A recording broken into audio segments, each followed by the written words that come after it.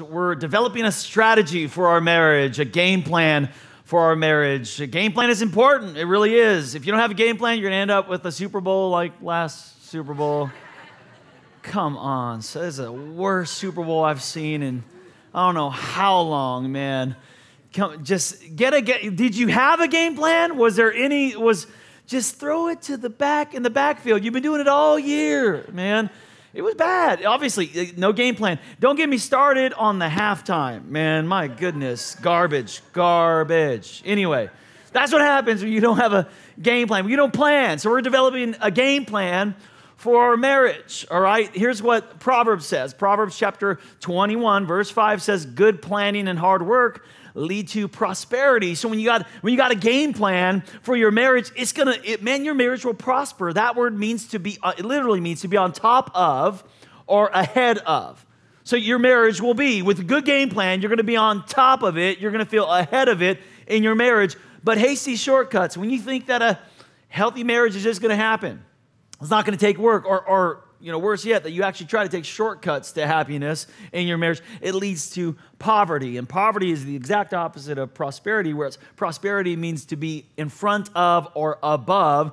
Poverty means to be behind or beneath. Okay, so some marriages feel like that, maybe even today, where you feel, man, just kind of beneath it, under it, feeling the pressure of it, always behind, like you're not really caught up and can never catch up to it. Well, we need a game plan. You guys, last week we discussed the defensive game plan because we live in a very offensive world with an enemy who's strategizing, who's scheming, is a real game. He's got a game plan for you and for your marriage, and he's scheming at the drawing board constantly. So we need to develop a defensive game plan to resist the schemes and the tactics of the enemy.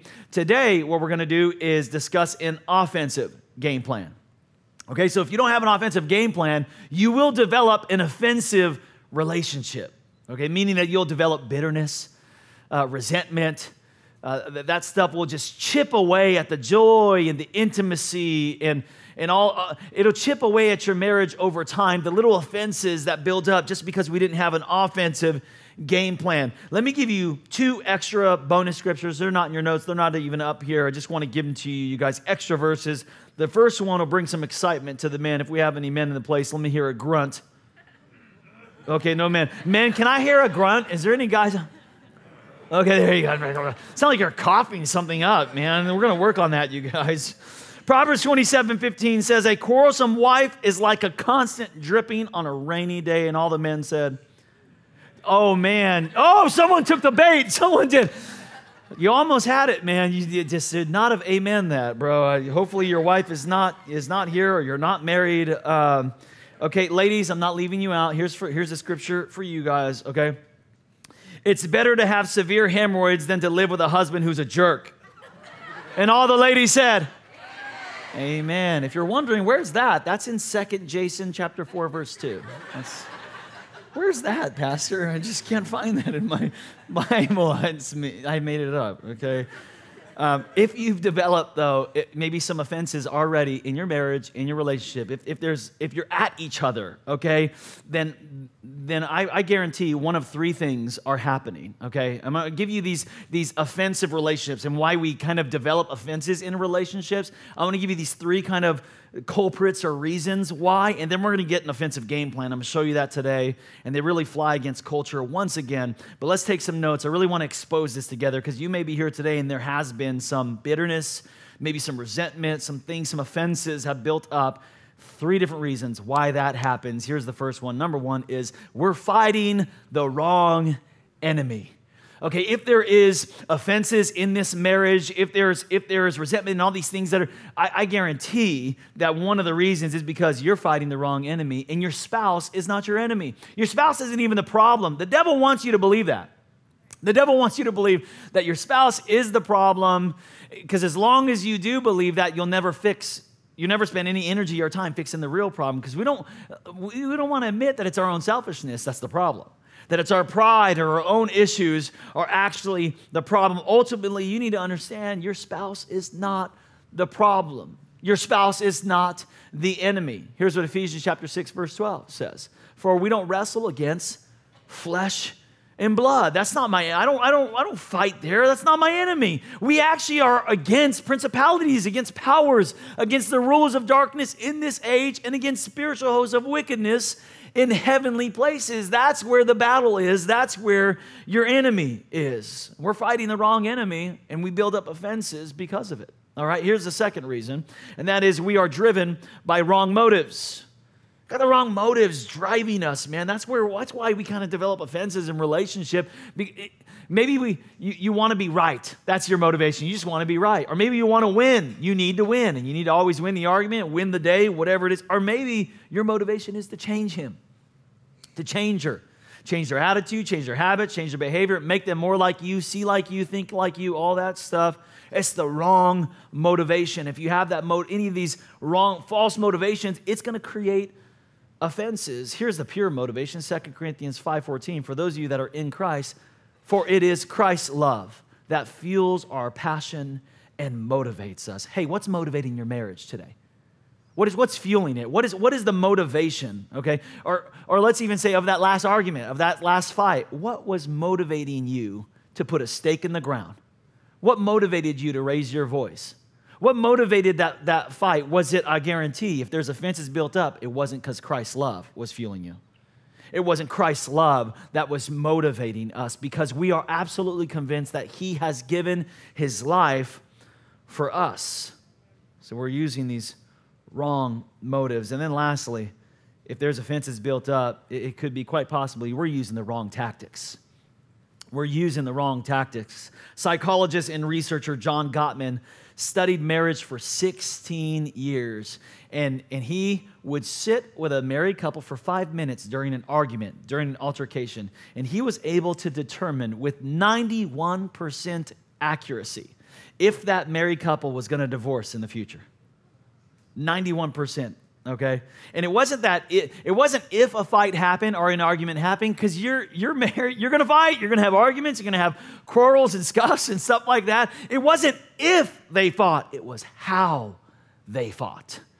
It was the tactics that they used. What tactics did they use on each other as they fought and as they argued? He was able to determine if this marriage was going to succeed or not. 2 Corinthians chapter 10, Verse 3 actually tells us what kind of tactics we should use, because although we live in this natural realm, we don't wage war. We don't fight in the natural realm. See, your marriage is not, the problem is a lot of you think your marriage is a natural thing. It's just a physical thing. It's a natural thing. And you think you have natural problems. You don't have natural, you keep applying natural solutions. You don't have a natural marriage. You have a spiritual union. You are spirit beings, and for spirit problems, you need spiritual solutions. He says, we don't wage war like the world does, employing, human weapons, using manipulation to achieve our aims. Instead, he says, our spiritual weapons are energized, this is what you need, divine power. You don't need more intellect, more self-help books, you need divine power to effectively dismantle the defenses of the enemy. But we're using the wrong tactics. Your marriage is not a physical or even a natural union. It is a spiritual one, and spiritual problems need spiritual solutions. So instead of settling for the relationship filled with offenses and hurts, where we're fighting each other instead of lifting each other up, where we're driven by selfish motives instead of the love of Christ, instead of piling up offenses, what we need, you guys, is an offensive game plan. We need an offensive game plan. And sadly, we just don't have a lot of examples of what a godly marriage looks like today, do we? They're more and more rare. In fact, there's a TV show called Modern Family, like that kind of.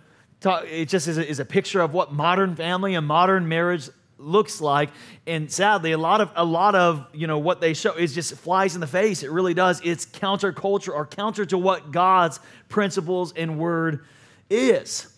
And if you want to have a healthy marriage, if you want to have a biblical, a godly, a great, a lasting marriage, at least God's way, then I believe you can't look to the modern world. You got to go back to something further. You got to go back to an ancient path. You got to go back to God's value system. if you want to have marriage God's way, a healthy, a happy, a forever marriage. Look at this scripture I found, Jeremiah chapter 6. This is what the Lord says. You're standing at the crossroads, and you have God's word that pastor is preaching, and you got the world's way that everyone says is right. They're doing it that way. Everyone's following in it. But you need to look and ask for the ancient past. Some of you don't look to the modern translation, the modern world. You need to go back to the values of your grandparents. You need to go back to the God's value system. And even if it's countercultural or not popular, we get to this place where we say, I don't care what you think about it. I am going to look for the ancient path and ask where the good way is. That's what I'm going to look for. And I'm going to walk in it. And you will find, look at this, rest for your souls. See, this modern world cannot give you what your soul needs. Rest for your soul is found in an ancient. Hey, your soul needs something that's found in an ancient path, in an ancient way. And we need to get back to this ancient path of marriage. So, I want to give you 6 culture-busting principles of marriage. Okay, this is your offensive game plan for marriage. 6 culture-busting principles that go against today's norms. Take some notes, you guys. Here's your offensive game plan for your marriage or maybe your future marriage. Number 1 is hurry home. Hurry home. Don't stay out late. Don't work late. Don't get another job. Hurry home. This is so essential for marriage, to make time together a priority. And in order for that to happen, you ought to write down extra in the note somewhere, okay? Schedules have to change. Schedules have to change. Our priorities have to change. There is not enough time for everything in your schedule. There isn't. Somebody, please listen, somebody is going to feel left out. It's going to happen. Someone is going to feel neglected. Someone is going to feel cheated. The real question isn't, are you cheating? That's not the question. The real question is, who are you cheating? Because someone's going to feel cheated. There's not enough time to please everybody, to do everything. Someone is going to feel neglected. Someone's going to feel left out. Someone's going to feel cheated. And it better not be your spouse. It better not be her. It better not be him. I'd rather neglect work, neglect success, neglect all that for success in the home, okay? There's not enough time. It's time to get back to an ancient path and stop the whole, ships passing in the night where some families, everybody's on different schedules. Every kid has their different schedule. Mom and dad has different schedules. This is time to get back and make time together a priority. 1 Corinthians 13:5 says, love does not demand its own way. It doesn't demand its own way. We need to kind of let go of some things to pull some important people closer, okay? Let go. Even if they're good things, they may even be important things. There's more important things, okay? Hurry home. It goes against the norm of culture, but we need to get back to the ancient path. That's a part of our offensive game plan. Here's number 2, and that is to cultivate communication. Cultivate communication. We got to work at this. We got to work hard at understanding and seeking to understand one another. I mean, communication is it's paramount to a healthy marriage. It's so important to the offensive game plan. The problem is the average couple in America only speaks to each other 4 minutes a day. This is a problem. You guys, is a problem. We spend 4 hours on our phones and 4 minutes talking to our spouse, and it's usually to exchange words that you should have never spoke, okay? All right, Proverbs chapter 13, verse 17 says this. It says, a wicked messenger falls into trouble, and we fall into this pattern. The only time we speak to each other, we got a problem, we got a criticism, we got something negative to say. Be careful. They'll become what you speak over them. You better be careful. A trustworthy envoy brings healing. When you can be trusted by your spouse to bring healing and to bring life and to bring words of affirmation, cultivating communication is so important to a healthy game plan. But you have to understand how that men and women, we communicate differently. We communicate differently. We think differently. Women are great talkers. Men are not, traditionally, okay? So women speak 30,000 words a day. Men speak 15,000 words a day. I usually spend all my words during the day. Veronica saves up all her words and comes home with them. Help me, Jesus, right? Pastor Jeremy had a great illustration last night for Unity. Didn't you? How many of you guys enjoyed Unity Marriage Conference last night? It was so fun, man. A really great experience. Pastor Jeremy gave this illustration of, because you have to understand how we communicate and think differently as men and women in order to cultivate communication, because we're not on the same page. We're just not. So he had this illustration. He had these two boxes, and inside one of the boxes was the man's mind. This is how the men's mind looks. This is how the woman's mind looks. And inside the men's box, their mind, he pulled out all these little boxes. And so men think compartmentalized. They only think in one box at a time. So we have a box for our career. We have a box for money. We have a box for our hobby. We have a box for sex. We have a box for all these different things. And we only, our minds only go to one box at a time. And women are totally different. There was he pulled out rope. There's all this rope. And he said it's all interconnected. The way that we think, women think is connected. They connect everything. Everything is connected. All the people, circumstances, situations all connect to each other. Just think differently. So women, I want to help you out. So when you ask your husband, how was work today? You put him in his work box. And so when they communicate, it's bottom line. Women like to give details. Men are bottom line, women are details. So when you say, how was work today? He got in his work box and he said, it was fine. You know why? Because it was fine.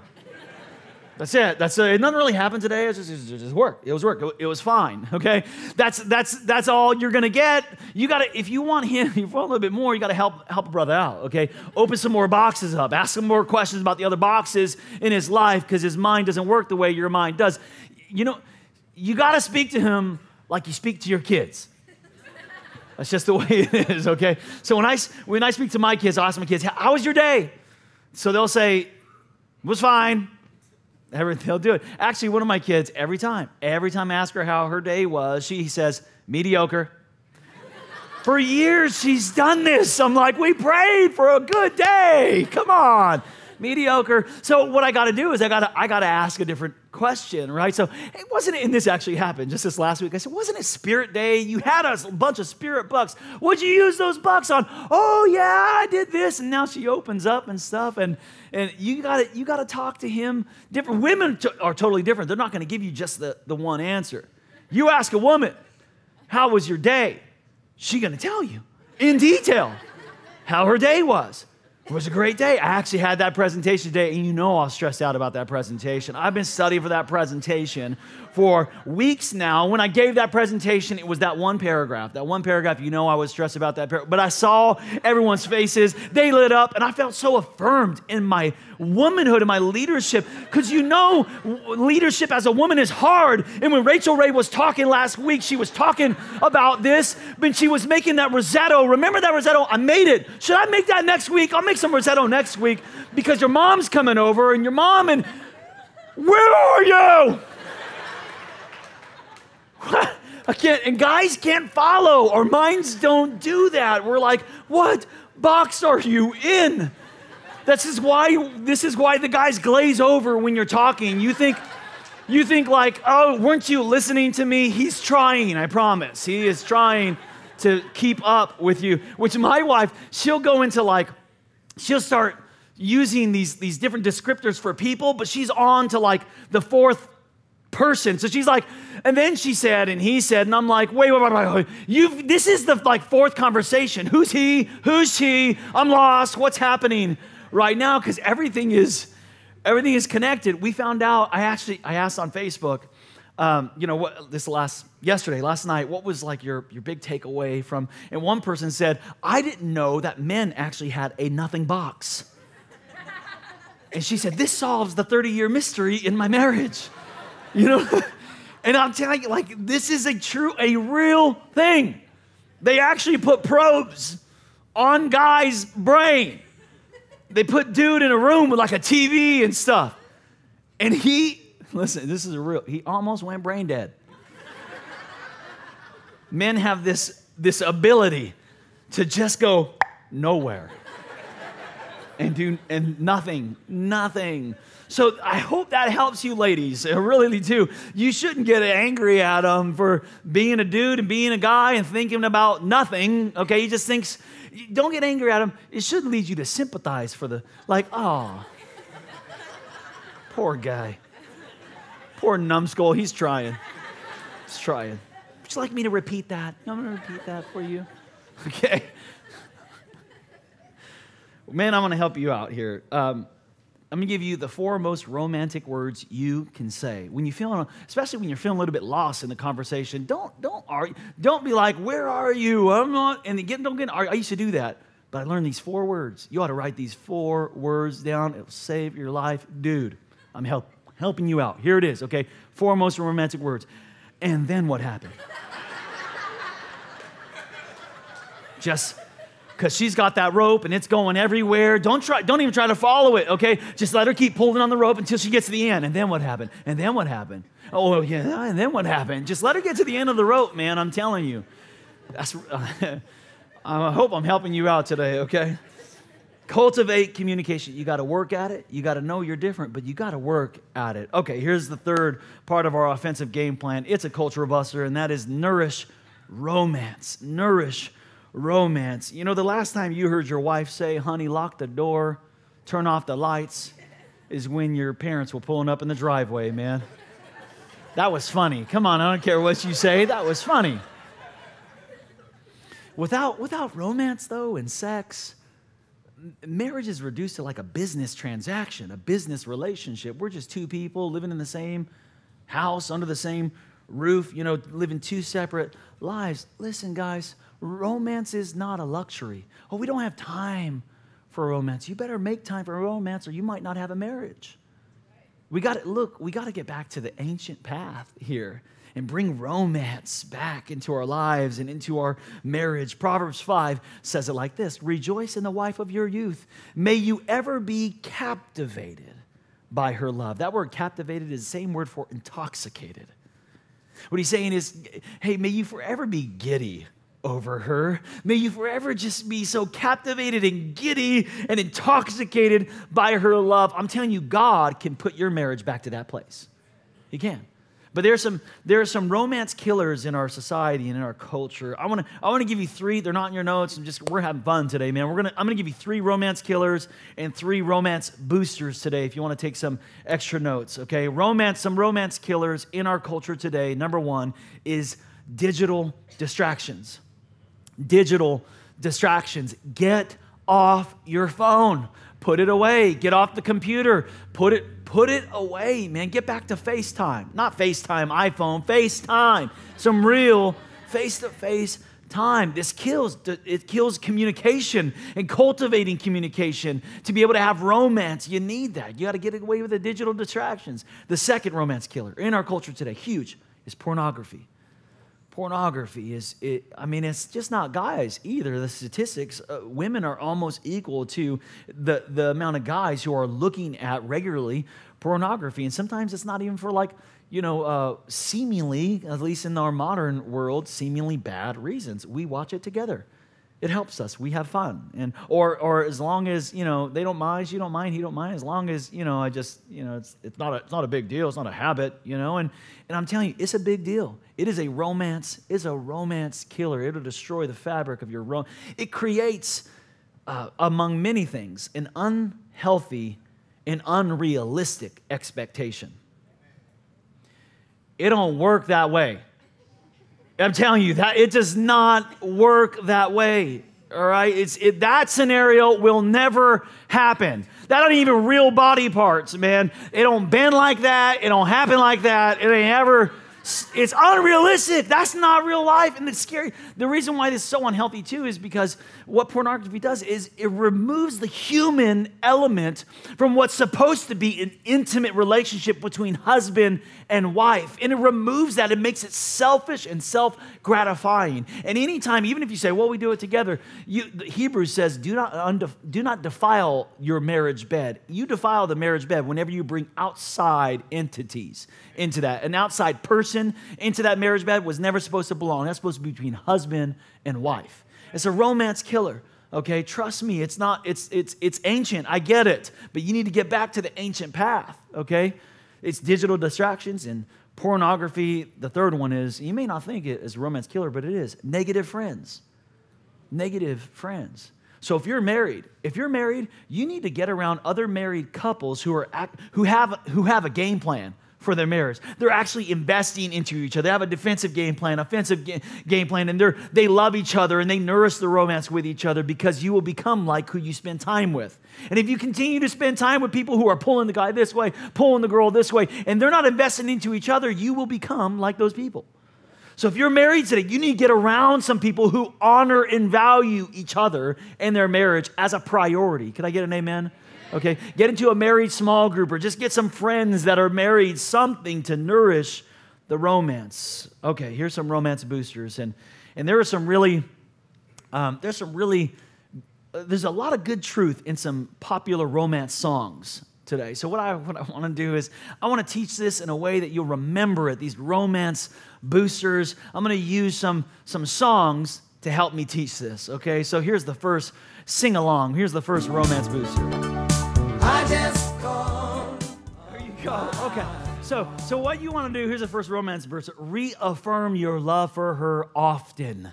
For your love for him. Let them know, like every time you part ways, you should reaffirm your love. Every time you part ways, you should say, you should communicate your love. You should remind them of your love. Remind her of her beauty. Remind him of how much you enjoy him. Reaffirm that they're your one and only. Right? Men, ask her to marry you again. Women, say yes. Okay? All right. Here's the second romance booster. Find out what it means to me. All right. So women need to be loved. Men communicate love by respect. So when you respect a man, that's how he usually receives love, when he is respected. So women, I'm helping you out in this message, I hope. Women, you can respect him by following his leadership, by letting him make some decisions. The king doctrine. The king doctrine says when you treat him like a king, he'll treat you like a queen. And what really eats away at the respect in marriage is what I call over-familiarity. Okay, and I'm not saying like to hide stuff. No, I'm not. Familiarity is a good thing, to have everything open and honest in your marriage. It should be. But over-familiarity is entitlement. It's where we're together for so long, we get to this place of comfort and over-familiarity that we don't even say thank you anymore. It's just because we're married. This is what you're supposed to do. You're supposed to do that. You're supposed to clean that. You're supposed to have sex with me. So you leave the bathroom door open. You do little things that you used to not do. What we need is some respect, just a little bit. Amen. We need some respect back into and when people, maybe you've said or you've heard where they say, man, I wish we can get back to the place we used to be in our marriage. It's not usually like, where we used like sex or anything like that. They're talking about this, man, because you used to honor me more. You used to respect me more. You used to communicate to me differently. You used to have gratitude, and you used to just hold this relationship differently. You don't hold it the same. Respect. It's a romance booster when you can give respect to your partner, to your spouse. All right, here's the third romance booster. Sing it if you know it.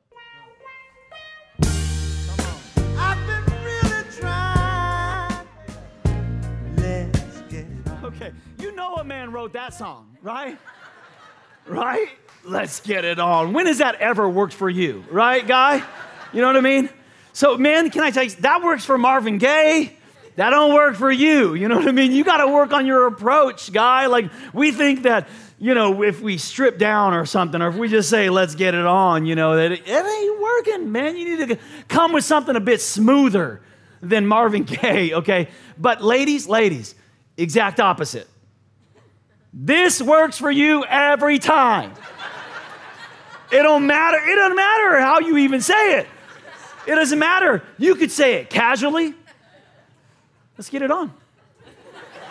Men, is that going to work or what? Come on now. That's going to work. You can say it as a question. Let's get it on. Yeah, that's good. Okay, you can say it as like the solution, the answer to a problem. Let's get it on. Yes, it works. I'm telling you, it works. So here, check this out. Men, smooth, soften your approach. Ladies, make an approach. Just make it. Make it. It's a romance. You need it. You do need this in your marriage. And if you're thinking like, man, it hasn't been romantic for so long. How do we, look, in order to get what you once had, you need to start doing again what you once did. Okay, you used to be captivated and giddy over, and God can do that again. In order to get back to that place, you need to start doing what you once did. And some of you are waiting for the feeling to happen again. And sometimes you just need to do it. You just need to get it on. Okay, somebody, amen. Okay, all right. Let me continue. Here's number 4. Give me some, amen, guys. Am I helping you today? Let's go. Here's number 4. Offensive game plan is celebrate differences. This is one that flies in the face of culture. We're not honoring the differences of the sexes. We're trying to blend the sexes. Like, no, we can do everything. You were created different by design. You're different by design. And so we hear things like, oh, we're just not compatible. Just not compatible. Of course you're not compatible. He's got a guy's brain, you got a girl's brain, you got different personalities, different gifts, different interests, all that stuff. You can either let those differences divide you or let those differences complement you. Okay? You're different by design. So when a woman says, I got nothing to wear, what she's saying is, I need another outfit. She's really not saying she ain't got nothing to wear. It's there. It's the closet's full, the drawers are full. But when a guy says, I got nothing to wear, what he's saying is, I haven't done laundry. Right? We're different. It's different by design. You need to learn how to celebrate your differences. Stop trying to change your mate, your partner, your spouse. Stop trying to change them and make them more like you. Make them more like a woman or like a man. You got to understand that your man, what motivates men is achievement. We have warrior spirits. Don't crush that. Don't belittle that. Don't belittle his warrior spirit. He needs to accomplish things. Let him accomplish things. Okay, let him, have the map quest. Let him do the directions. But men, when you get lost, let her help you. Okay? Celebrate the differences that you guys have. Don't let them compete. Let them complement each other. Because Mark 3:25 says, if a house divided against itself, that house cannot stand. I mean, yes, just because you're different doesn't mean you have to divide. It doesn't. You can let it complement. That's how God designed it. God designed us to complement one another. Here's number 5 is finish together. And this one is a culture buster because more and more people are leaving divorce as an option on the table. And listen to me, your marriage needs security. Your spouse needs to have security in the relationship that no matter what, we're going to get through it together. That we're in this. We're going to get through it together, to finish together. My definition of marriage is an unconditional commitment to an imperfect person. I love that. It's unconditional commitment to an imperfect person. I gave you guys a definition of commitment during Unity. It bears worth repeating here. Commitment is being willing to be unhappy until we work it out. That's what commitment says. And culture says, stick up for yourself. Oh no, you have a right to be happy. But God says, honor your covenant commitment. Even when it's painful, even when it's hard. And I'm telling you, you can never build a great marriage as long as divorce is an option. You got to take that option. You got to give your spouse security and honor the covenant relationship. Okay, here's the final culture busting principle in your marriage, and that is to trust God. Trust God. There was not too long ago, some years ago, a couple came into my office, a married couple. They were experiencing a lot of trouble, and what they had done is they had written out a list of their issues. And the husband pulled it out, opened up this paper and began must have been like 30 of them. And it went on and on and on. As I'm listening to him, I'm getting like wow, depressed myself, but thinking like this is I could sense their hopelessness that they had. And even a lot of their issues that they were explaining were legitimate reasons of conflict. And you could tell they were not happy with each other. There's a lot of anger and resentment. And as they were going on, I'm thinking to myself, how am I going to help this couple solve these issues? So he goes on and on. And then at the end, the husband hands me, like, here you go, help us. And I take this thing and I look down at the paper, I look at the couple, I look at the paper, and I was facing that moment like, okay, what am I going to do? Am I going to go through this list with them and just kind of help just navigate through some of the, give solution and wisdom and help them with this, or am I going to get to the heart of this problem? What I did there is I looked at them, looked at the list, and I ripped the list. And it shocked them. They were, and I leaned into them and I said, you guys, I'm not gonna even attempt to go over this list you gave me, although it's legitimate, because at the heart of what really is the problem is you need a spiritual foundation for your marriage. They didn't have this trust God. They were not trusting God in their relationship. So I said, look, what you need, because I could go through this list of things, and we can go through one at a time and tackle each one of them, apply solutions. And I promise you, even if you were to solve these 30 things on here, you'll be back next year with a replacement 30. Because it's not going to work. It will not work unless what you need is to get God's perspective for your life and for your marriage. You need a spiritual foundation and God's power in order for this to work. Because unless the Lord builds the house, it's all in vain. It doesn't matter. It does not matter how many solutions, as things crop up their head and you handle it and fix it. If you don't have a relationship with God and God's perspective on your marriage, or if you're not doing it God's way, I promise you'll get another list. It'll come up again, it'll happen again, and it just doesn't. All this, you guys, this game plan, this marriage thing, it does not work without God. It doesn't work. It wasn't designed to work without God. And I'd like to start right there with us. Can we all bow our heads and close our eyes?